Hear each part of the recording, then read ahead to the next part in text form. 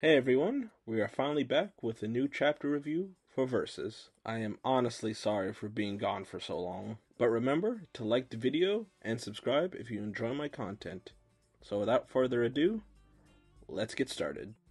We start out where we left off last chapter, with these new humans asking our characters for help. Zabi and Pane are trying to deny reality because they can't believe the people they have summoned seem to be in the same situation they're in. After some injured soldiers arrive, we find out how their world merged with the magic one, which is that they built an interdimensional gate generator to connect them to another universe. Hollow is just kinda standing around, dumbfounded that the people that they called for help are now asking for their help. The new character introduces herself as Kayla, and her and Zabi start to hash things out to figure out what's going on. They realize that both of their universes called out for help at the same time, so they ended up merging together. Hollow asks about their enemies, and Kayla tells them that they are robots that humanity created with AI, and because of their hyper-intelligence, they turned on humanity and have conquered 80% of their planet. Zabi and Kayla start to argue about whose natural enemy is stronger, but they get interrupted by a loud sound in the distance. The machines finally arrive, spouting off announcements to lure out any humans that are dumb enough to believe them, but they quickly notice everyone because of their heat signatures. The soldiers try fighting back, but none of their weapons work against them. They pull out an armor-piercing gun, but the machines already had armor to protect themselves from the shots it fires. Luckily, Zabi with his other mages are able to stun them with earth magic and then freeze them with ice magic, and it seems they were able to defeat them with it. Seeing how effective magic is on the robots and how effective their guns are on the demons, Kayla asks Zabi to make an alliance for the benefit of both their worlds, and together they hope that they can defeat both their natural enemies. Hollow again is watching from a distance, seeing how extraordinary his brother is, even now seeing the light in this situation, paving a way for a better future, and he is supposed to be the hero. Compared to him, Hollow just feels like he's useless. While they are talking, Pain smells demons approaching. Zabi recognizes that they are not prepared enough to keep fighting more demons, so he orders a retreat to a fort he and his men are staying, and one of his men can fly them there with a spell, but it'll take 5 minutes to cast. And now, on top of that, the robots are getting back up, and so they have to fend them off until the spell is completed. They do pretty well holding them off,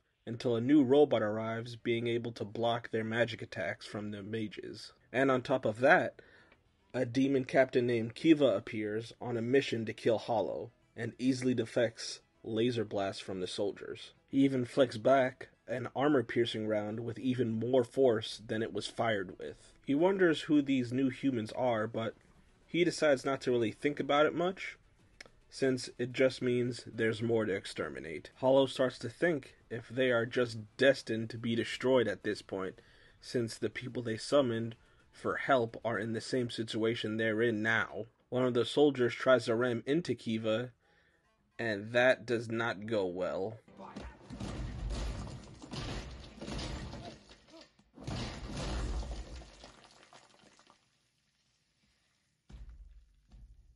He then throws the vehicle at Freen to stop his casting, but Hollow seems to unlock a new stage to his sword's power and cuts through the truck like butter. He then announces that he's the one Kiva is looking for and charges him, but his sword seemingly runs out of power and Kiva goes in for the kill. Hollow decides if he's going to go out, he might as well be a distraction for all the enemies, so he throws his sword at the level 2 robot to get its attention. The robot turns his attention to him and sees a large amount of energy coming off of Kiva and attacks him instead, designating him as the priority target. While they are fighting, Freen finishes the flying spell, but Kiva grabs onto Hollow, but again, the level 2 robot stops him. Kiva finally decides to go all out against the robot, and the robot activates all of its systems to attack him.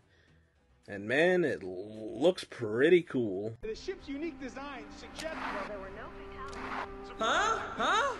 Oh, come on! You gotta admit this is cool! After this, Hollow passes out on his way back to the fortress and wakes up in a bed. Zebi greets him and tells him that they are at the Fort of Humanity. Hollow apologizes because so many people got hurt because of his weakness, but Zebi reassures him it's alright, that they have a few more problems besides the other world fusing with theirs now. He brings him outside and shows him that multiple worlds were brought together, so they have refugees from all different kinds of worlds coming to the Fort of Humanity. And that's where the chapter ends. So let's get on to discussing the different points of the chapter. So the world where Kayla came from seems to be a science fiction, futuristic world where they have developed laser weaponry to the point where all of the soldiers have them. Another question I have for their world is, how long have the robots been around? Because with rogue AI stories,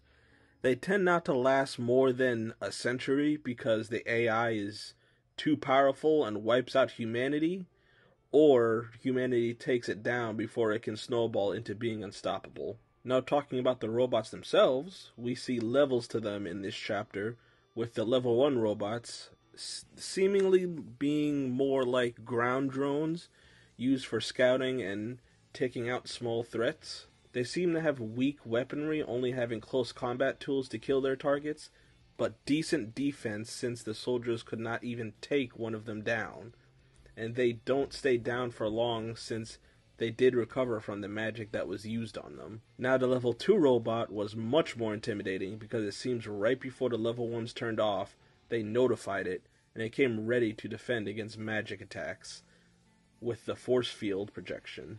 We also got to see what its full capabilities were against Kiva, and I could only imagine that the humans in this world would be lucky if they could take down just this level 2 robot. And it kind of terrifies me because we know there are going to be at least a few more robots that are above this one. Now on the demon side of things, we get to see a few more kinds of low-tier demons. A lot of them are sea-based, which makes sense since we're still in Jachi's realm. They basically stood no chance against the machine world humans, being taken out pretty easily, and even the larger demons can be taken out by their heavy vehicles. We also get to see a new rank of demon, which is a demon captain named Kiva, and once he arrived, he was just dominating on the battlefield.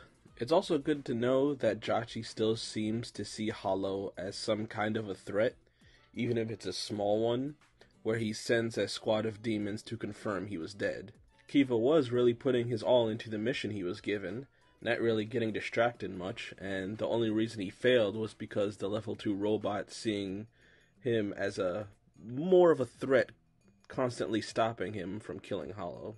I don't see him getting killed by the robots in the area, but they are a decent threat to him since he had to release his true strength to fight them. But that's it for the demon side of this chapter, and I look forward to seeing Kiva again. Now on the side of humanity, things just got a lot worse. Now on top of the demon threat, they now have to deal with the threats of similar levels to them from different realities. On the bright side of things, they now have other humanities to help them, but like I said, that kind of gets canceled out since they brought with them other major threats. And on top of that, they will have to deal with all the refugees and normal civilians coming to them for help as well. It seems that the humans from other worlds may be able to counter the other world's natural enemies, but once a mid-tier threat shows up, that advantage goes out the window. We will see how things go in the next few chapters, but right now, things do not look good for all the other humanities. This chapter was really good introducing us to the main premise of the series, with all these worlds being forced together